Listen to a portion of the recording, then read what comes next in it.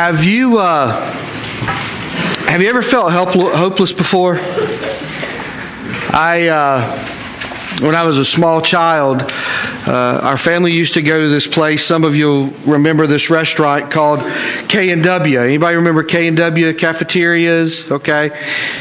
We just told our age when we said that because I think most of them are gone now. But this K&W was actually inside of a mall, and so my family had went to K&W to eat, and it's a really cool restaurant. I don't know why they died out, because literally you go through and there's like 50 items, and you could say, I want that one, that one, that one, that one, that one. How many ever things you want, and each little thing and each little dish is just a little bit of money. And so we had gone there to eat. Always got baked spaghetti, mashed potatoes and gravy, and macaroni and cheese. Doesn't that sound like a good healthy meal?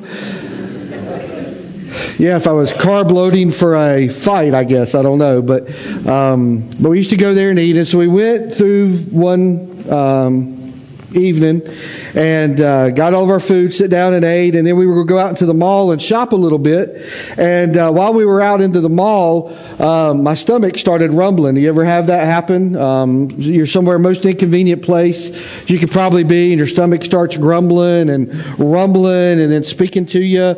And I knew I needed to get back to the bathroom at K&W, and so somehow I convinced my mom, I know where it's at, I can go, and Mom let me go. Now, this is the 70s, and so there weren't some of the fears that we have today of letting our children just go walk through the mall. But she let me go, and I went back to K&W and took care of all that and came back out. And somehow when I came out, I got all turned around. I don't know if I was supposed to go right and I went left, or went that way and went that way. I don't remember, but I got turned around and I got lost in the mall. And again, in the 70s, it wasn't like there was a security guard on every station of the mall, and so there was nobody to really run up to. And so I literally was just walking around the mall, small little kid, lost. And when you're a small kid, or really maybe anybody, but when you're lost, like you know you're lost, that is a very hopeless feeling. You get very anxious. Your heart starts racing. You start looking right and left, just constantly trying to find my parents. And I did find them. And I don't know how long I was lost. It may have been 5 minutes. It may have been 30 minutes. But to me, it seemed like forever. I mean, to me, I was scared. I didn't know where they were. Now, what I came to find out is my mom had been standing outside of the restaurant waiting for me to come out, but I had gone out another door. She was waiting for me to come out this door. And so that's how I sort of got lost for however long I did. But when you are lost, you feel very hopeless. Maybe you've been lost before and you can sort of relate to that story because you say, you know what? I remember what it was like. Maybe I was out in the woods and got turned around. Maybe I was out somewhere and, got lost. And of course, if you're a guy, you're not going to ask directions anyway, if you're on the highway or something. But maybe you've gotten lost before, so you understand that story.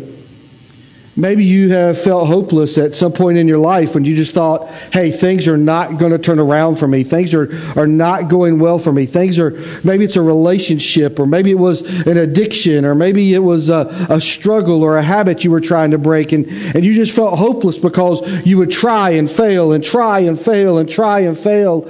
And then at some point you would just say, it just isn't going to happen. Maybe you felt hopeless like that before. Maybe you walked in here today sort of feeling hopeless. Again, maybe it's a relationship. Maybe it's a job situation. Maybe it's an addiction or a habit that you're wrestling with. But maybe you came in here today feeling hopeless. It's amazing to me, but it shouldn't be surprising to me that even though Christmas is one of those times when we sing a lot of songs and there seems to be a lot of cheer and there seems to be a lot of pep in people's lives, did you know that from Thanksgiving to the end of the year is one of the most depressing times of the year for a lot of people? For a lot of people, they don't get any joy out of singing Joy to the World because they feel hopeless. They don't get an excitement over when sometimes we may say, hey, the whole family's coming over. For some people, that just doesn't excite them because they feel hopeless. And so part of what we're going to do during this Christmas series is we're going to talk about the fact that during Christmas, we celebrate the fact that hope has come alive. Hope has come alive. And so if you're here today and you walked in here with a struggle, you walked in here feeling hopeless, you walked in here with just, is it going to work out for me? I want you to know that hope has come alive. And throughout the next 4 weeks, as we build up sort of to our Christmas candlelight service, as we build up through this Christmas season, we're going to look at different words throughout the Scripture, different words from different people involved in the Christmas story. And they all point to the fact, they all boils down to the fact that hope has come alive. Hope came alive for me as a little boy when I found my mom that day. And hope came alive for me spiritually the day that I went forward and gave my life to Christ. And maybe you've never been lost in the mall, and if you never have, then congratulations. Then again, maybe you never made that commitment of your life to Christ either. And I want to tell you that hope has come alive. And that's what we celebrate during this Christmas season. That's why we're here. That's why we can sing Joy, Unspeakable Joy, because hope has come alive. I don't know if you guys realize this or not. I just said it a minute ago, but because this time of year is one of the most depressing times of year, that's the very reason we're having 2 candlelight services on December 21st. You see, there's people around you. There are neighbors, there are co-workers, family members. Many of them are waiting for an invitation. This is the second best time out of the entire year that you can invite somebody to church. Easter's the first, Christmas is the second. So during this month, there's an opportunity for you to reach out to those people you work with, those people you live next to, those people that are in your family, and maybe even people you've wanted to invite before, or maybe even people you have invited before. So I want to encourage you to invite your family and your friends and your neighbors to those candlelight services on the 21st, because we are looking at the fact that hope has come alive. Today what I want to do is a little different. I want to look at Christmas from the historical perspective. From the historical perspective, because I want to look at the words of the prophets. I don't know if you know this or not. Again, just a little bit of a history lesson. There are 365 messianic prophecies in the Old Testament. Now, let me just break down what it means to be a messianic prophecy. The word Messiah means deliverer. Okay, deliverer. And the word prophecy means to speak into the future. And so there are 365 individual prophecies about this deliverer that was coming. Now, that might not mean a whole lot to you today in 2014, but to the people of that day, to the people of the Old Testament, to the nation of Israel, they were looking for a deliverer.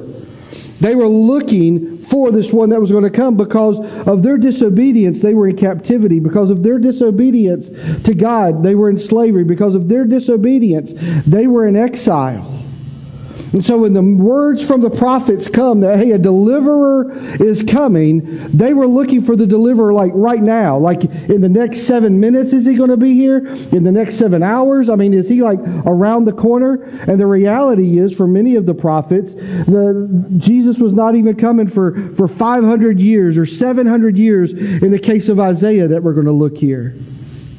But when Isaiah talks about this deliverer that was coming, the people perked their ears up, because the people were looking for a deliverer.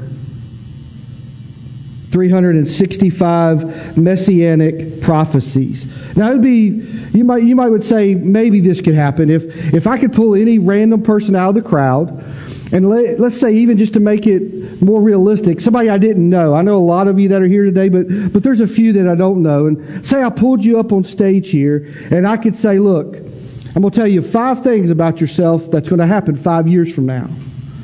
And maybe a young lady, and I say, look, you're going to marry a guy, and his name's going to be Joe. And you're going to have 2 girls, and their names are going to be Susie and Martha. And you're going to be working for GE electronics, and you're going to live in, and I just did those kinds of things, and 5 years from now, what do you think the probability of those things happening? Very, very little.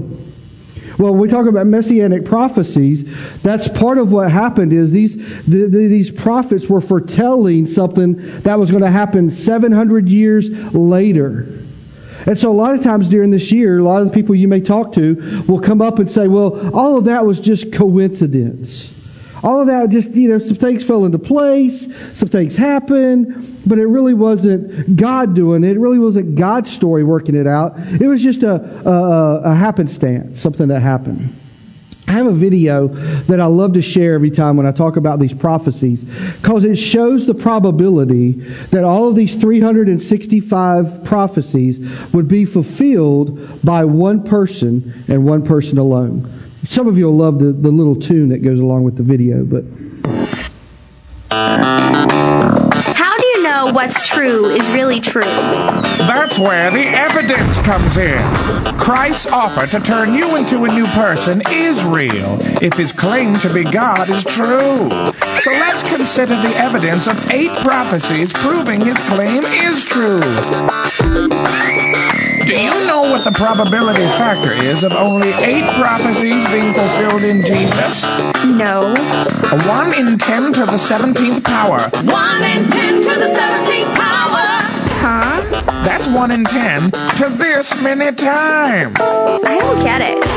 If you were to take 10 to the 17th power Girl Scout Thin Mint cookies, How many? that's over a quintillion cookies, and spread them across the state of Texas, Yeehaw! they would cover every inch of the state and form a pile of Girl Scout Thin Mint cookies 2 feet deep. That's a lot of Thin Mints. A whole lot of Thin Mints. Now take 1 more Thin Mint and lick all the chocolate off, toss it into that pile, and stir the whole thing up. Blindfold yourself, walk the entire state from Amarillo to Laredo, stopping just once to stoop down and pick a single blind Thin Mint cookie. Got it. Take off the blindfold. Aw, nuts. The chances of you picking the chocolateless cookie is the same as the chance that one person could have fulfilled just 8 prophecies about Jesus in one lifetime. That's crazy. It's unthinkable.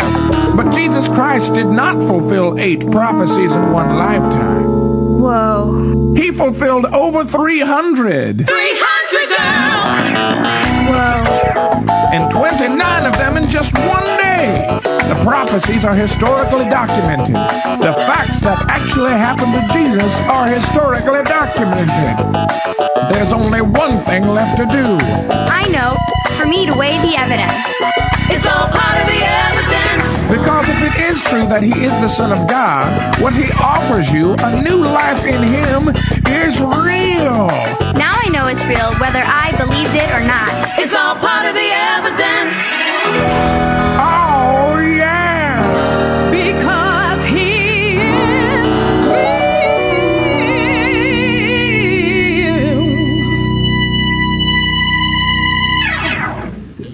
I don't know if you caught it in the video. Did you realize that probability was just for 8 things to be fulfilled? And yet 365 individual prophecies were made about this deliverer that was coming, this Messiah that was going to be born. And the people were looking for him. I want to, for those of you that love to dig deep, I'm going to direct you to a website. It lists every messianic prophecy that was made in the Old Testament, and it shows you where it was fulfilled in the New Testament. So if you want to dig deeper into that, it's called BibleProbe.com, and you just type in 365 messianic prophecies, and it'll show you again where it's fulfilled where it was prophesied in the Old Testament, but also where it was fulfilled in the New Testament. And so what I want to do today, all of the prophets made prophecies about the Messiah that was coming. But today what I want to do is look at a couple of the things that Isaiah said. Certainly he made the most prophecies and probably made the most well-known prophecies that we read during this Christmas season. And so I want to look at what Isaiah said about this Savior, this deliverer that was to come 700 years after it was foretold. Isaiah chapter 9 and verse 1 It says, nevertheless, the time of darkness and despair will not go on forever. The land of Zebulun and Naphtali will be humbled, but there will be a time in the future when Galilee of the Gentiles, which lies along the road that runs between the Jordan and the sea, will be filled with glory. Now, if you go back to chapter 8, you're going to read that what had happened here is Israel had been disobedient to God. And so God had sent word to them through Isaiah that there's a time of trouble coming for you. There's a time when you're going to, because you have walked away from me, because you have denied me, because you have stopped following my ways, there's trouble coming your way. And they were going to be taken captive. And so part of what Isaiah was telling them here is, you're getting ready to go into trouble, but trouble will not be forever. And that's what he begins to talk about here in Isaiah chapter 9. He says that there will come a day when it will be filled with glory. There's coming a day when your trouble will end. There's coming a day when your punishment will end from walking away from me. One of the biggest prophecies that we read during the Christmas season is Isaiah chapter 9, verse 6 and 7. It says, "For a child is born to us, a son is given to us. The government will rest on his shoulders, and he will be called Wonderful Counselor, Mighty God, Everlasting Father, Prince of Peace. His government and its peace will never end. He will rule with fairness and justice from the throne of his ancestor David for all of eternity. The passionate commitment of the Lord of heaven's armies will make this happen." One of the things that Isaiah tells us about this deliverer that is coming, he gives us some names that he will be called. The first thing he says, he's going to be called the Wonderful Counselor. The Wonderful Counselor. You know, a lot of us at different times in our lives, we go and we talk to someone for counsel. It may be a family member. It may be a pastor. It may be a counselor, those kinds of things. And a lot of times we go and we get advice from folks. Well, the one thing that you need to always remember is there's only one counselor that can see the whole story. There's only one counselor that can see the beginning to the end. You may come to me for some advice and want to talk over a situation. I may be able to see just a few details and just a few things that are happening right here. But the reality is, there's one counselor, the Wonderful Counselor in Jesus Christ, who can see the beginning to the end. It says that he's going to be called a mighty God. A mighty God. You know, there are a lot of gods in our life. Some of us have the God of money in our life, and we seek after it, and we hold it precious, and we do whatever we can to grab a hold of it. Sometimes we even become greedy in the pursuit of money. Some of us have the God of relationships. And some of us will bounce from a relationship to relationship because that is a God in our life. Some of us, I've even seen it, where some parents have their children as a God in their life. Where they move beyond the I care for them and I love them, but literally they become a God in their life, and everything revolves around that child. A lot of us have gods in our lives, but there's coming a day, the Bible tells us, when every knee will bow and everyone will know who the mighty God is. It says he's going to be called the Everlasting Father. Everlasting Father. You know, he is there from the beginning to the end. He's there from the beginning to the end. He's there in your good times, and he's there in your bad times.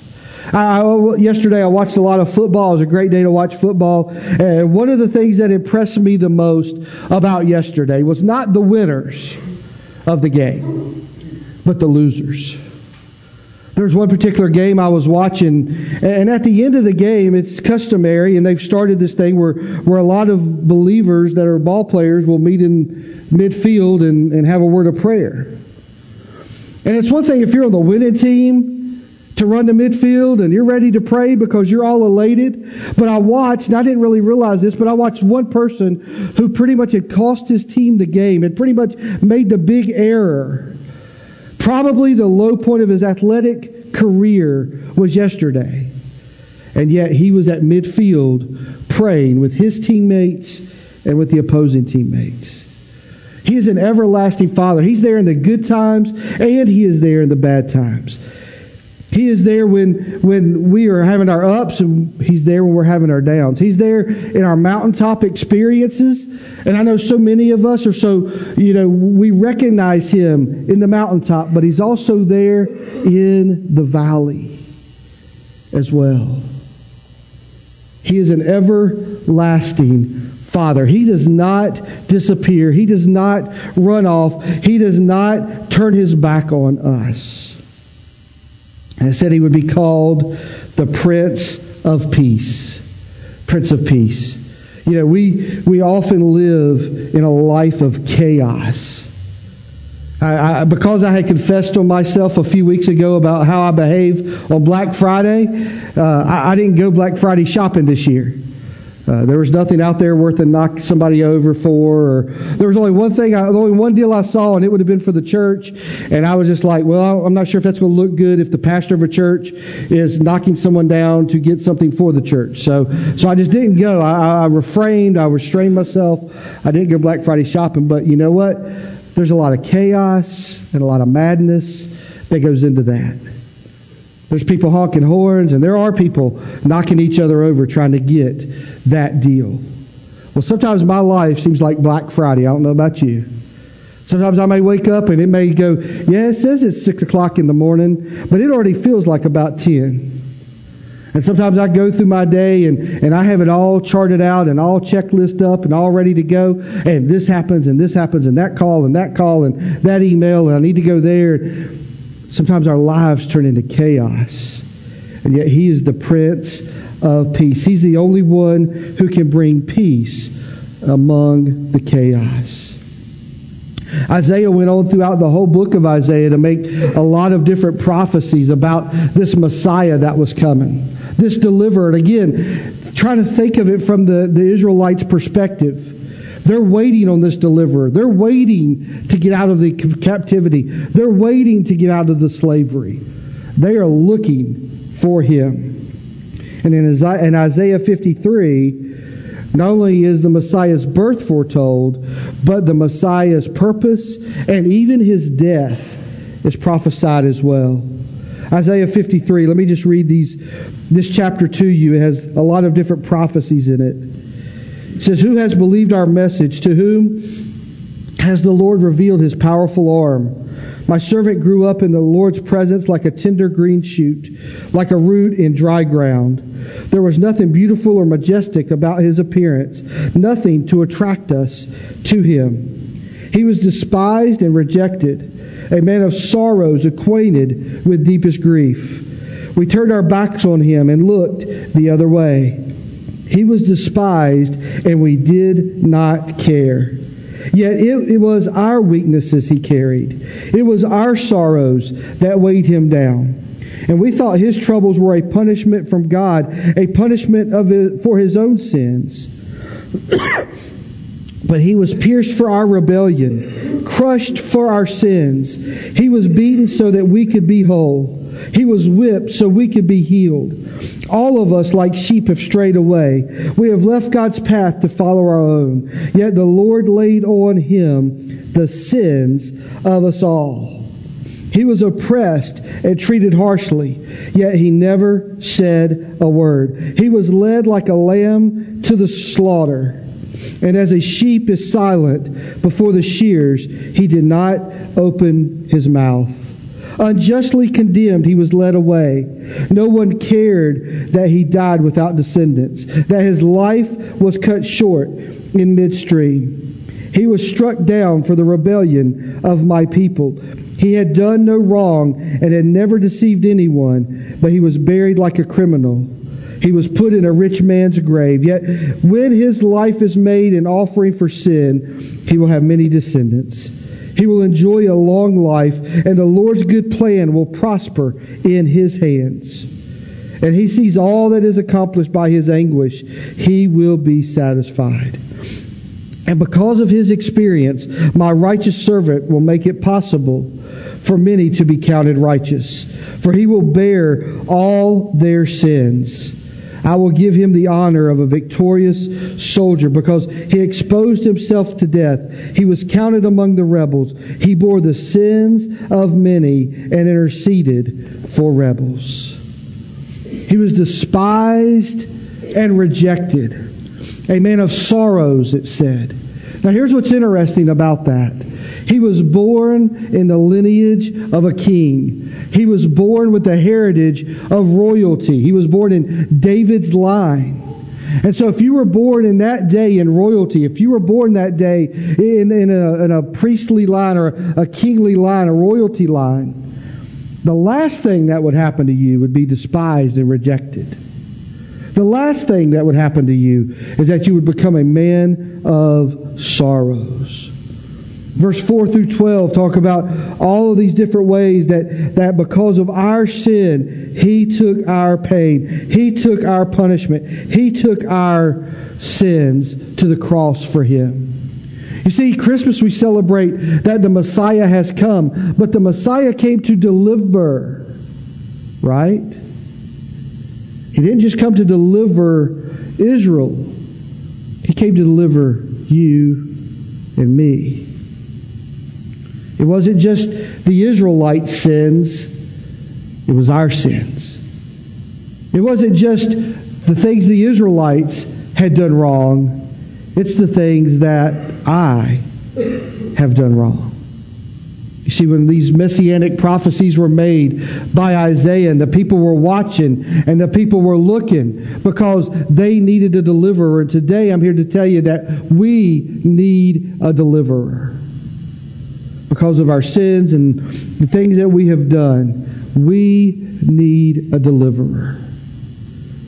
The cool thing is that the Israelites spent all of these years looking forward. 700 years from Isaiah's writings to the birth of Christ. And generation was born and generation watched for the deliverer.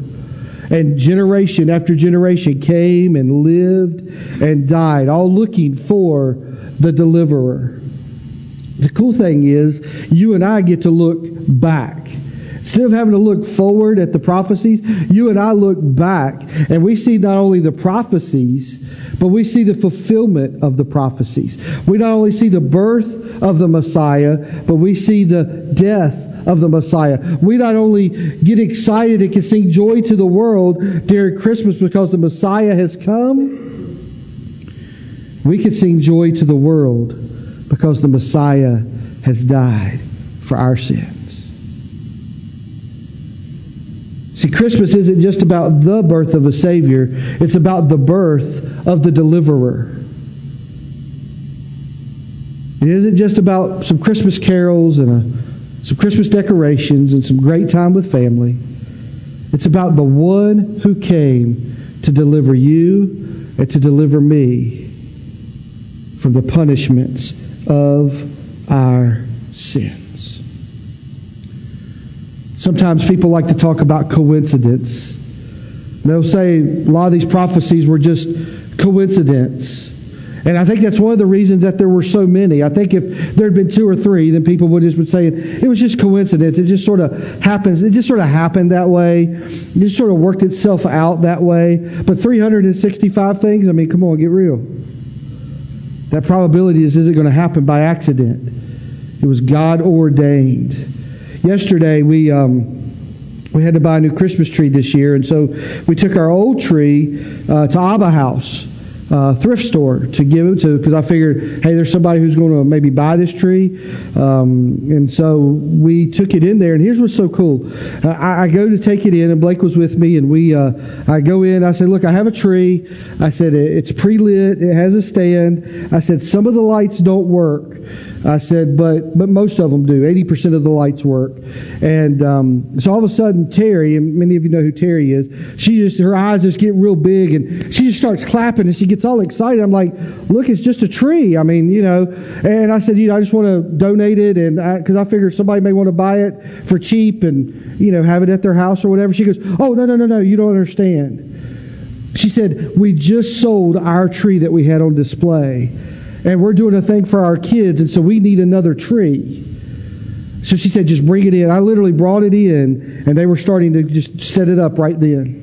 Now, see, some people go, well, that was nice. That was a good coincidence. See, I don't think so. See, I think God knew they needed a tree. And I think God somehow put it on our heart to take our old tree there. And they took it, and somehow they had sold their other tree, so they made money for that. And then they got another tree to put right back in its place. See, here's the thing I want to emphasize to us. Nothing about this is coincidence. Nothing about this Christmas season just happened.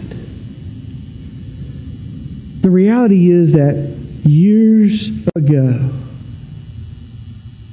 God looked down and He knew there was a problem. And He said, there's only one way to solve this problem. So God sent Jesus Christ, His only Son, and He sent Him to this earth, not just for the Israelites that may come to know Him, but He sent Him to this earth for you and for me.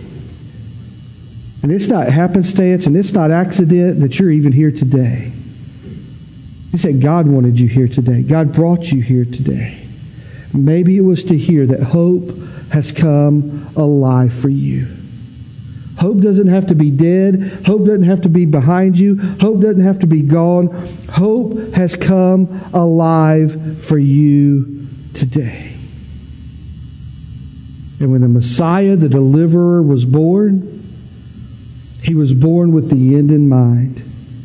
God knew what His end would be. God knew why He was coming. And you and I are that reason.